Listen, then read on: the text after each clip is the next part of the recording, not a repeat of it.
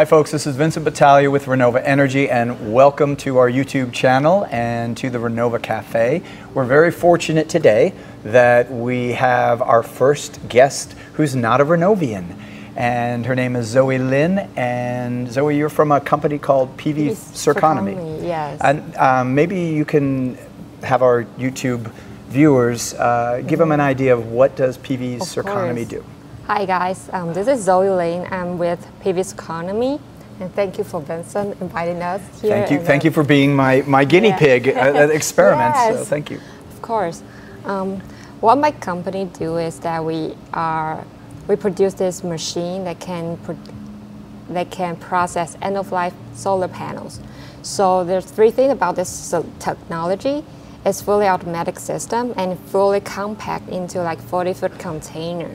So it's really small and everything happens inside the machine. And then it can recover 95% of the materials from the panels, so such as EVA, PVDF, and the aluminum frame and everything, all in the encapsulation. We can take that back to the supply chain. Right.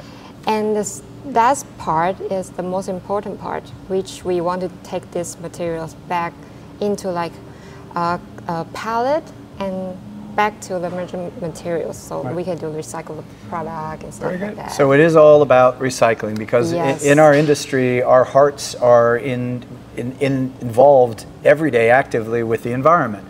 So to do a cradle to grave model is terrible. We don't want to throw away the solar panels or the batteries that we install. You can still use that stuff. You can still use that stuff. So it's that cradle to grave to cradle. So repurposing all of the materials that go into your solar panels and your batteries.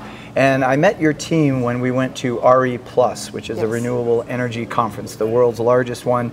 And I remember meeting with your team, and why it struck me as interesting was that I thought, as an extension of Renova, we have a company called Microgrids Material Recycling, or MMR, for the end of life of the materials that Renova installs. We have over 11,000 systems, and folks ask us all the time to remove solar panels, or now we're getting to the point where we're removing batteries. So when I went to RE+, I thought, we'll find all sorts of manufacturers of technology that would allow us here in the United States to recycle and then break down all of those solar panels and repurpose. There really wasn't anyone. Yeah, Circonomy, PV Circulator was really the only group that was very responsive. And lo and behold, here we are, probably 6 months after we originally met. And that's why I'm so happy to have you here. Yeah. In the United States, where would you say we are in our level of recycling and repurposing? I would say really bad. Really bad? It's not like Europe, because Europe have this like established infrastructure, everything for the recycling. They have take-back plan for the panels. And the state is really hard to do recycling because there's so different price, and entry level is really high for the customer, or even for the commercial company. Right. They don't see the economic value in the recycling. Right. And one area is incentive. So in the United States, we need to have everything incentivized.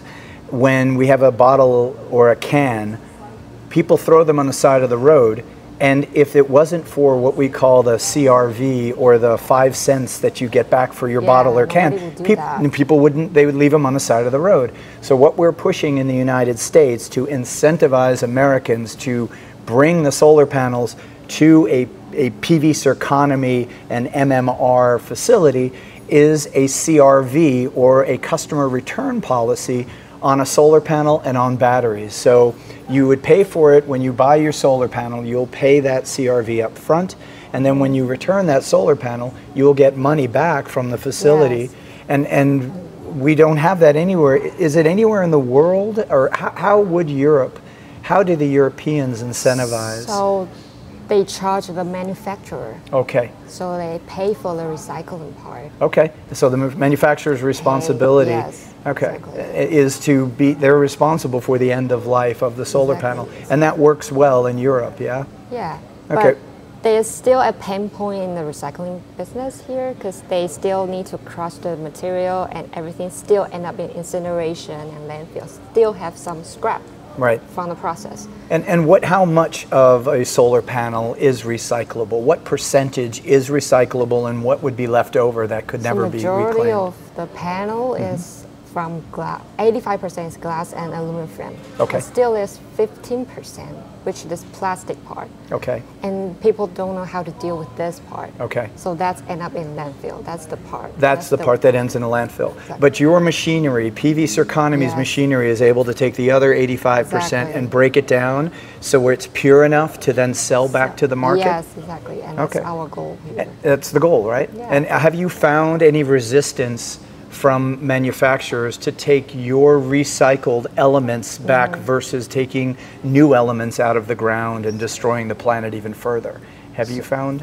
So now we think there's still like some challenge back to the panel, right? These materials, but Right. we still think there's still upcycling opportunity. We still can make this material into like our shoes Right. or our yoga mat. It's still quite.